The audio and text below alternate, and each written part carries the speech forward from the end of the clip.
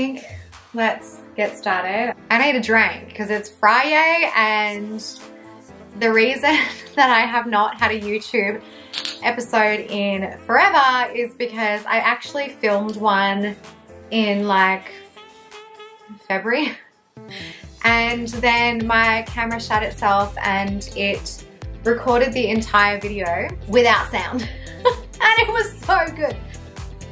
So I just kind of gave up on YouTube for a second, but now I'm back to update you because it's been literally like 4 or 5 months since I've done an update. And I bought this bottle of Red Home. I mean, you're not technically meant to get high in your own supply, but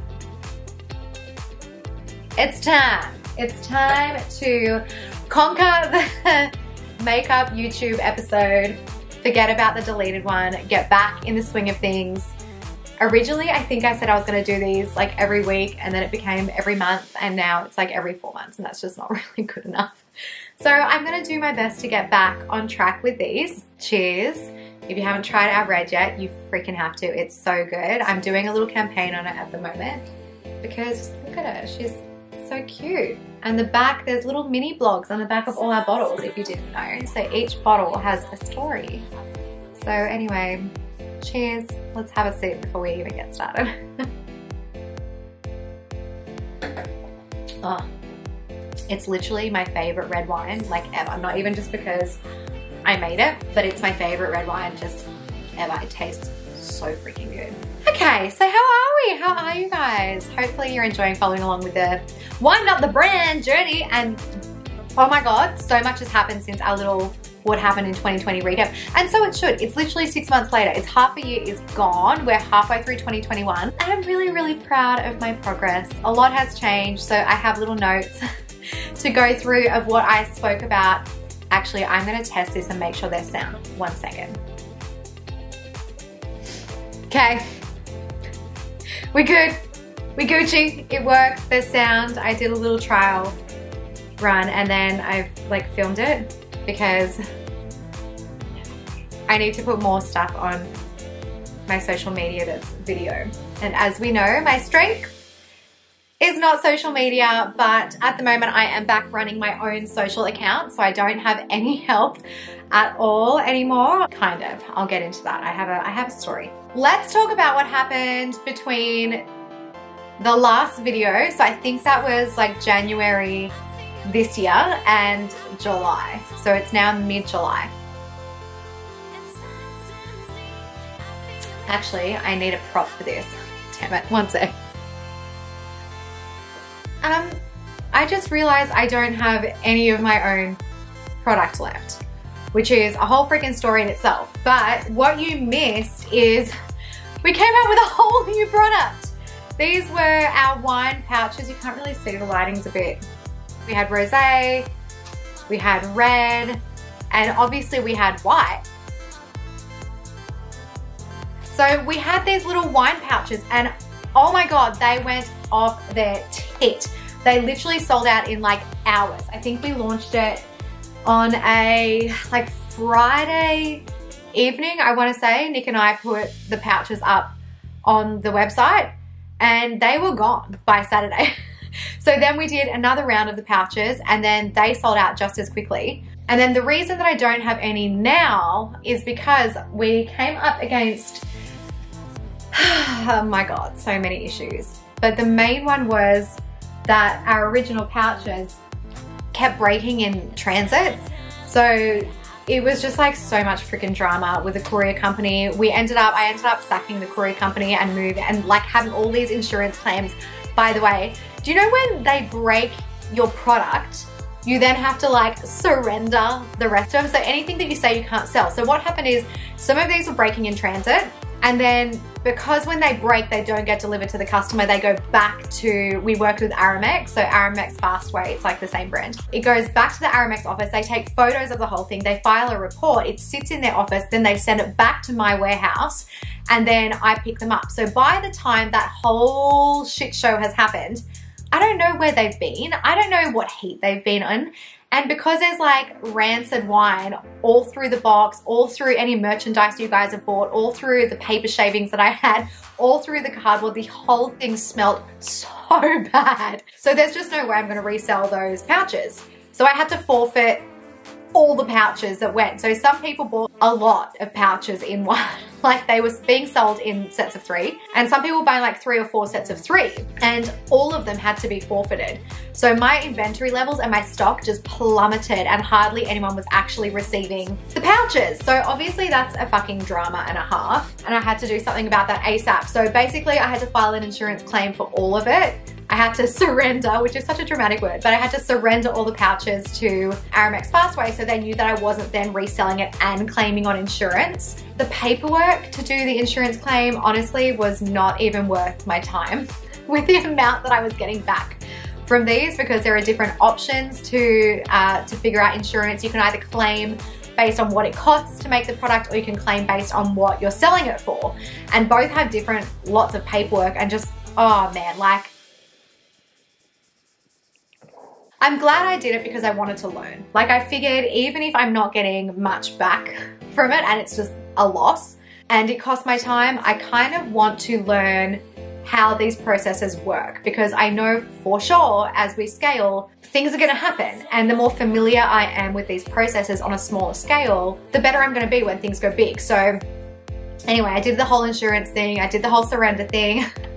I ended up not working with them anymore. I'm now shipping only through Australia Post, which is great. They haven't broken anything so far, so fingers crossed everyone keeps getting all their products, because some of you were saying that you weren't even receiving your Aramex like deliveries even the second time that I sent it. So I don't know what was going on there. I guess this is a part of being a startup and an entrepreneur, is you've got to figure out what works, what doesn't. I am the customer service team right now. I am picking and packing. I am everything. So yeah, that was really challenging launching those pouches. But the good news is, and the thing that I'm focusing on, is that they sold out twice in hours as soon as we put them online. So I'm running with this idea. I've done a ton of research and product development in the background over the last few months. I am so excited to be able to launch these pouches and to show you everything that I have been working on, and to see the whole thing come together. I got a whiteboard over here which has all the steps that I need to for the pouches. So I branch things out. I write what I want in the middle, so pouch 2.0, and then I write all the different things that need to happen, and then I number them all. So at the moment I have, well actually there's a fair few things that haven't happened yet, but I've put them in motion. So all the product sampling, all the actual wine tasting is happening over the next 30 days. So I'm so excited for that. The actual pouches are gonna be better than ever. I have found a manufacturer. We have a great relationship. I can't tell you too much because a lot of this is in literally development and secret squirrel mode, and I don't want to tell people how I'm doing it, because then you're gonna copy it, and even though all my shit's trademarked, I don't want you to have that information because it's my product and I'm excited to get it to the market. But the actual packaging is happening. I have worked out the costs associated with that. We're figuring out some of the technicalities of making this product long lasting. How do I even tell you this without giving away exactly where we're up to? Like, I just don't know. And that's partly why I haven't come and done one of these videos, because I know that I'm meant to be keeping things like super zipped, but I'm really not good at that. So do you know what I did? I'm playing distraction while I work on this next product. Do you know what I've done? Is I've actually gone ahead and hired a marketing company, like a full-on professional, not one of my friends, even though my friends were amazing and I paid them accordingly. I needed some distance. I needed some professional distance while I go and take care of like myself, my other business. Remember, I have 2 businesses and it's been, you know, a pretty challenging time through everything that shall not be named. Anyway, so I needed to be able to hand over a portion of my brain because I was getting so incredibly overwhelmed just at trying to do everything. Like, if you're in the wine world and you're a startup, like every fucking conversation that I had, especially with the winemakers, especially when sourcing my actual wine, like, you gotta have thick skin. You've gotta have thick skin because all of these people come from wine backgrounds. They all have families that own gigantic wine corporations and they just do a little cute offshoot and it's so easy for them and everything's done in production and volume, and it's just, Who's texting me? Okay, let me put my phone on silent. It's so hard to step into this industry and not have all of that behind me. And I am so proud of myself for how far I've come. It's our 5-year anniversary.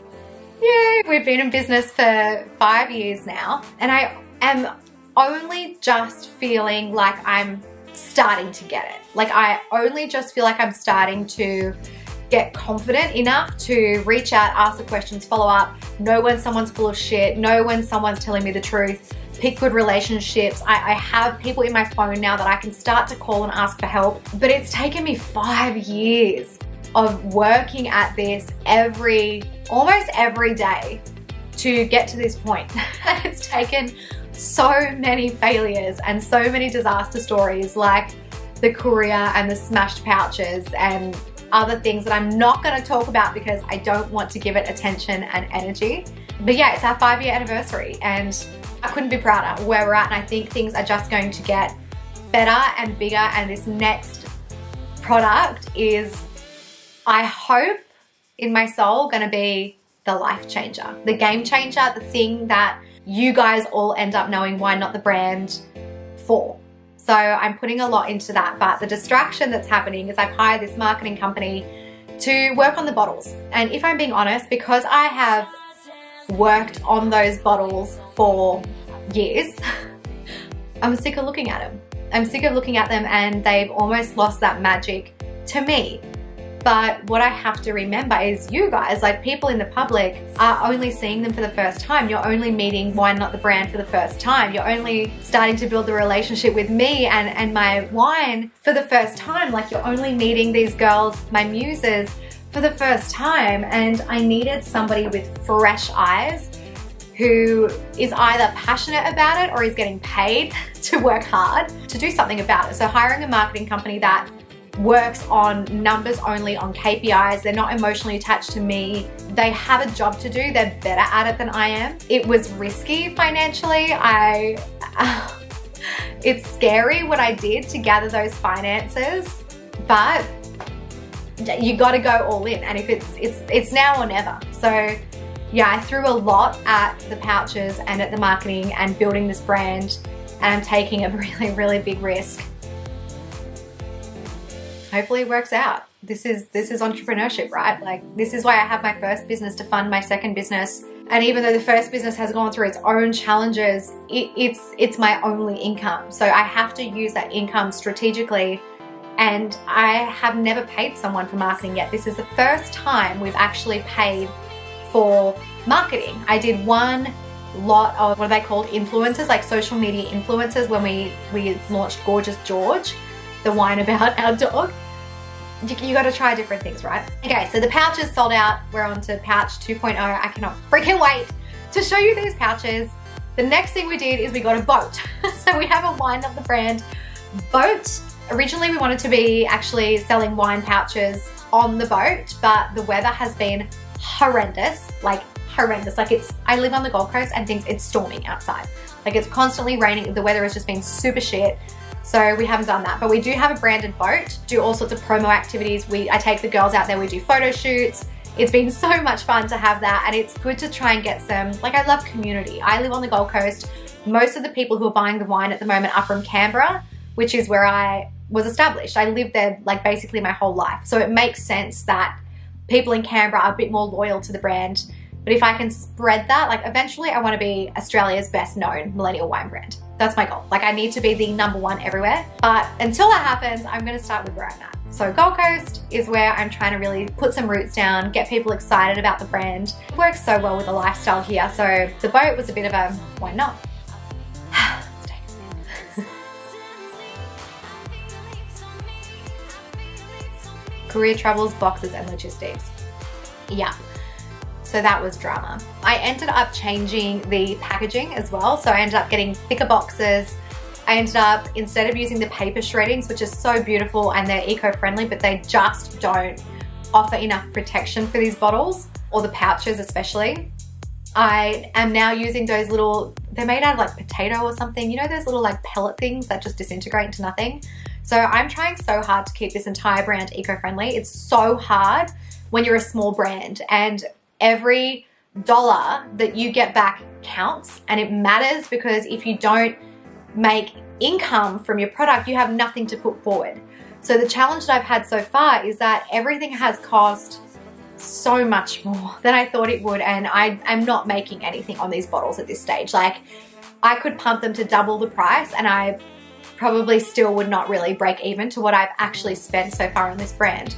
So finding something that's eco-friendly, that is actually gonna work, because I cannot afford for these bottles and pouches to keep on breaking and to continue to spend time and money on boxes and couriers, and it's just a pain in the ass. It's a challenge, finding that line between results, things that work, and things that are eco-friendly. Like, I care so much about the impact this brand has on the world and society and nature and the environment.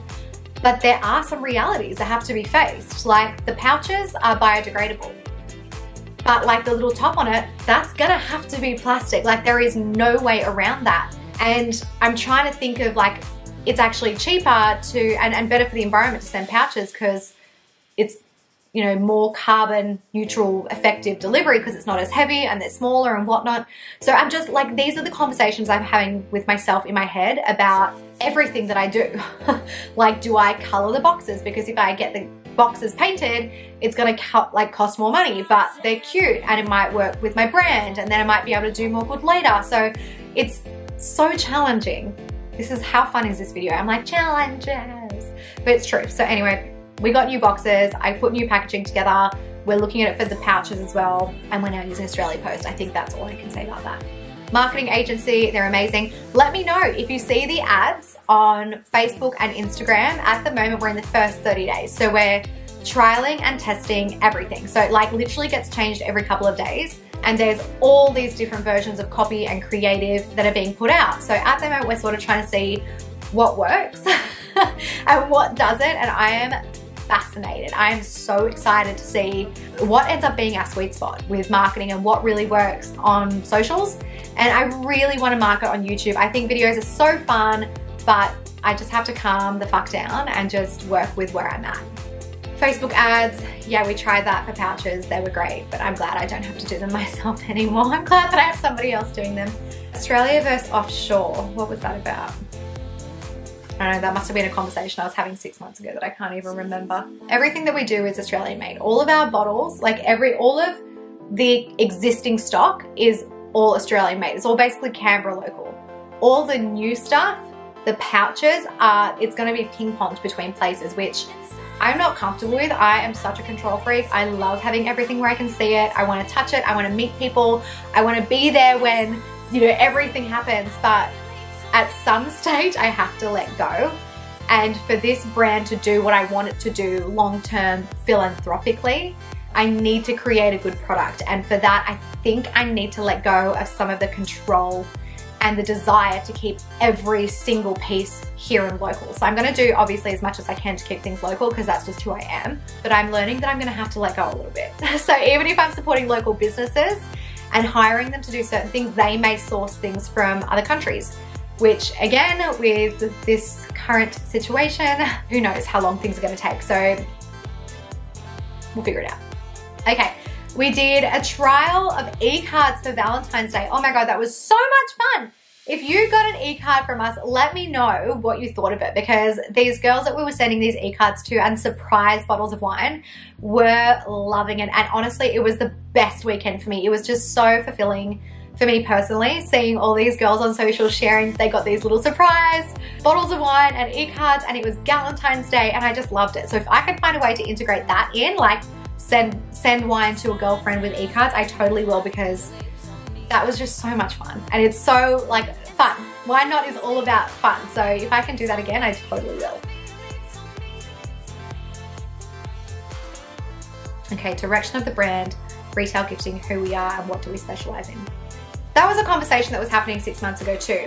The direction of the brand. So I remember thinking, like, after the pouches like really exploded, I had a conversation with someone marketing related. I can't remember who I was talking to, but they asked the conversation, like, where is this brand going? Like, what Like, where do you want to be? Like, are you building a retail brand? Are you building an online brand? What are you building? And I was like, I don't fucking know. Like, can't I just do it all? So I've been trying to figure out, where do I sit in the marketplace? Like, where do I fit? Like, the cute aesthetic bottles, like, I'm obsessed with them. But have they been done? Like, did I miss the boat with that? The pouches, I'm glad I was one of the first to get my foot in there, and I'm not backing down on these pouches. Like, I will be in retail and I'm gonna be everywhere, and everyone's gonna associate these pouches with Why Not the brand. Like, that is my goal. And if anyone comes up behind me, I don't fucking care, because our brand's better. It just is. I will always do it better. But saying that, like, figuring out where I fit in the market. Do I want to go into gifting? Do I want to go into the hampers? Do I want to focus only on getting my stuff in like Dan Murphy's and liquor stores? And in all honesty, I want them to approach me. I want them to come to me and be like, dude, your brand is so great, we want to stock it. Instead of me having to do the whole application, which is still open in my tab somewhere and I just haven't touched it. You know, who are we and what do we specialize in? It has been sort of ticking around in my brain. I had a conversation with somebody who wanted to be involved in the brand from an events perspective. They wanted to promote all these bottles and do events. But at the moment, I can't afford to do events with my current stock because it just costs too much to produce. And behind bars and restaurants and clubs, you don't see the brand. So I've got other ideas, which I'm waiting for something to arrive in the mail, which has been, again, forever. I think it even came from Sydney. What the hell? I really need to follow that up. But there's something arriving which is going to help me play with a new concept for events style. So stay tuned on that. So see, a lot's happened in 6 months.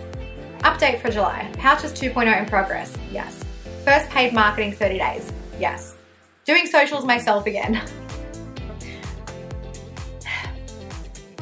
I have just found that no one does it better than me. Like the aesthetic, sure. Sometimes my social girls have hit the nail on the head, and I've been really proud to look at my Instagram page. But most of the time, it's just not good enough. Like, it's not what I want. I'm paying these social girls X amount, like a lot more than most people get. I did my research and I'm overpaying my social media, like posting girls, and they're consistently under delivering. And regardless of their reasons, and these are people that I love as humans, like I love them so much, but at some stage you have to separate business and personal, and I just found I was constantly getting frustrated at the people that were running my social media accounts because I always want more. And isn't like that's being an entrepreneur, you always want more, you always want better. And I was seeing these girls who have other businesses putting so much love into their own businesses, and my account just kind of like came second. And while I understand that, for me, it's not a standard that I want to accept. So I couldn't afford to keep paying the money that I was paying every single month to these girls and not get a result. The sales were not coming through. The sales were only coming through when I would put an organic post up about my story. So I figured, fuck it. Like, I will find a way to make this work, even if it's temporary, even if our Instagram isn't great, who cares? Like, whatever, there are other ways to make sales. Hence the marketing company. And we're gonna work on the website. We've got new products. Like, there are other ways to do this as opposed to leaning full-time on Instagram, which is not my strength. And I've just been let down that many times. So I'm doing my own socials at the moment. And that's just where I'm at because startup life. And then the last thing that I have on my notes is that I had a conversation about traditional marketing with a company that does, like, don't laugh, billboards, bins, bus stops, radio, things like that. And it was an interesting conversation. It doesn't mean that I'm going to go down that path necessarily, or it's definitely not going to happen right now. But who's not to say that when I launch pouches, I don't go 100% crazy and target the entire Gold Coast coastal area and just fucking spam my pouches in everyone's faces and sell out in a week. Like, I don't know. I don't know what I'm going to do yet. I'm figuring things out as I go. As you can see by my notes, things change so incredibly quickly and challenges pop up all the time in this industry. So we'll see what happens, but the conversation is there. Now I've opened the door to paid marketing for the first time in 5 years. I'm curious. I'm curious to see what's going to work. I'm curious to see what's going to work. So cheers to our update. Thank you for following along in this YouTube. I love that you guys are getting involved and watching the behind the scenes of all of this. Hopefully this is interesting to you. And hopefully I will do a better job in actually being consistent with this channel and posting more than once a year. So cheers! Go to winenotthebrand.com if you haven't seen our wines. Follow me at winenotthebrand as well on Instagram. We have a Facebook page. It sucks, I don't really do much on there, but you can follow that too. Definitely go to winenotthebrand.com and subscribe in there to be on our database, because on the database is where I send through sales specials, but also keep you updated on when the pouches are actually finally gonna arrive again. So the database will definitely find out before social media. So cheers, and thank you for your support.